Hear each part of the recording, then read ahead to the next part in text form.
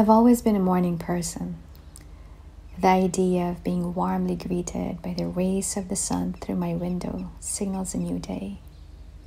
Another chance to be grateful, to celebrate small and big victories, and most importantly, an opportunity to positively impact another person's life.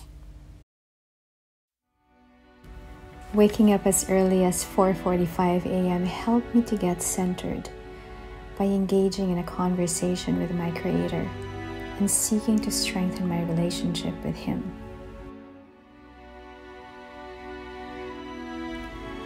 The start of the lockdowns brought so much uncertainty in everyone's life, and being reminded of God's promises to His children was what kept me strong, hopeful, and grateful through an uncertain season of my life.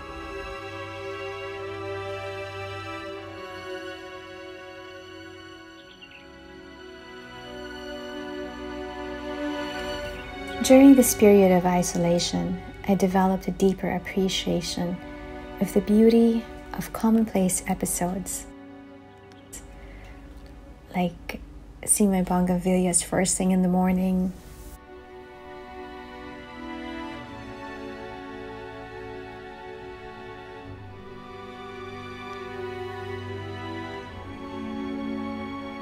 the birds in flight,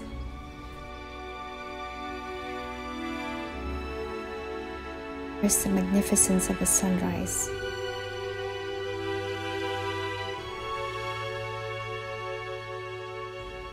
and the majestic melancholy of the sunset. Feeding my soul by reading His Word while basking in the glory of the sun and hearing the birds chirping made me realize that if God takes care of everything that you see, how can He not take care of you? God knows every detail about you, every desire of your heart, every worry that keeps you up at night. He knows you personally, completely.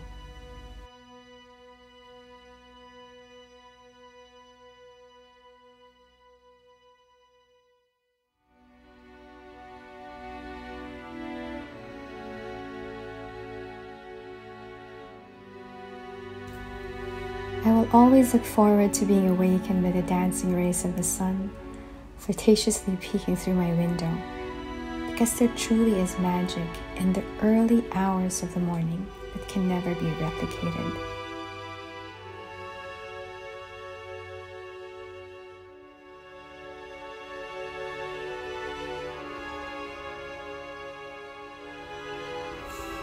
And as F. Scott Fitzgerald once wrote, and I quote, "For what it's worth, it's never too late, or in my case, too early to be whoever you want to be.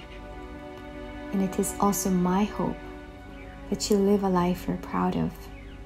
If you find that you're not, I hope that you have the strength to start all over again." And that's what early mornings are for.